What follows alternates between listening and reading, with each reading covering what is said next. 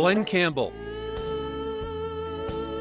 Leanne Rimes, Lynn Anderson, and most recently, this ain't no place to fall behind. Ryan Bingham and his wildly popular song from the movie Crazy Heart, which was filmed in New Mexico. All very successful and talented country music artists with connections to the land of enchantment. Campbell has recorded 57 albums in his 79 years. Good morning, everybody. It's about 9:15. We're at the Pet Studios. That was 1994 when a young Leanne Rimes came to those world-famous studios in Clovis to record some tracks for her album, Blue, one of the 11 she has recorded over her almost 25-year career.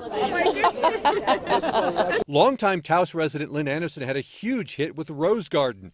It was the #1 country song for 5 weeks in the early 70s. We ended up being there more than we came back to Nashville, and so we ended up moving there. For years, Randy Travis called New Mexico home. The country star has sold more than 20 million albums and has had 29 top 10 hits and 18 #1 singles.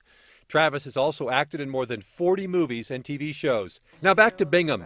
The Hobbs native is the youngest and newest country sensation from New Mexico. His song, The Weary Kind, was the title song for the 2010 movie Crazy Heart, a film that earned Jeff Bridges an Academy Award for Best Actor and Bingham an Academy Award for Best Original Song. Basically describing this character, this guy Bad Blake, and who he was and maybe who he was hanging out with and where he was going. And another fun fact, when Bingham won a Golden Globe for The Weary Kind, he wasn't able to accept it because he was at the bar. Now we